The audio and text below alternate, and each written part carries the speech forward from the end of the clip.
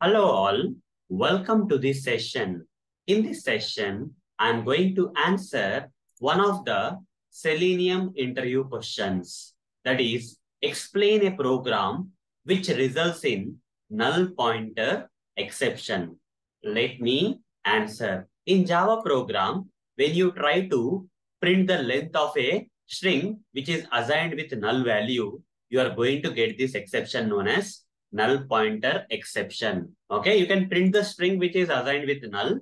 There is no problem. Null will be printed. But if you try to find the length of that string which is assigned with null, then it is not possible, right? To find the size of the null string is not possible. Hence, Java will result in an exception or runtime error known as null pointer exception. Let me practically demonstrate that for you. For that, I'll switch to this Eclipse IDE. Here, I'll create a string.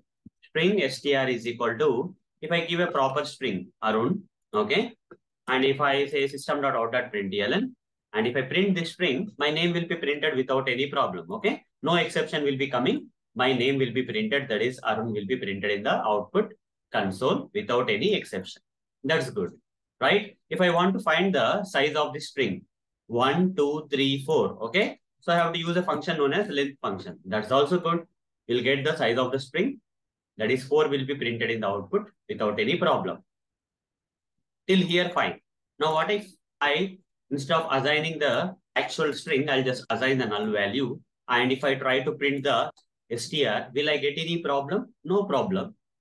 So since string is assigned with null value, null will be printed in the output. Okay. Here also there is no exception. Okay. There's no exception because null is assigned, so null will be printed.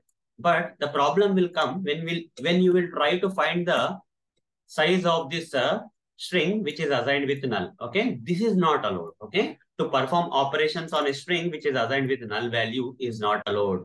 And this particular statement will not give you any compile time error, but ultimately when I run this code during the runtime, I'll get an error, runtime error or exception known as null pointer. Okay, null pointer exception, you will get it. So run this. Since the string is assigned with null, I should not be able to perform any operation. If I try to perform any operation, I'll get an exception known as null pointer exception. So here you can see the reason, can't invoke string.length because string is, str is null. Okay, you're trying to find the size of the string which is assigned with null, which is not possible in Java. So at line 9, you got an runtime error or exception known as null pointer exception. So hope guys, you got an answer for this question. That is to write a program which results in null pointer exception. You can write this sample program where you are trying to print the size of the null string or length of the null string.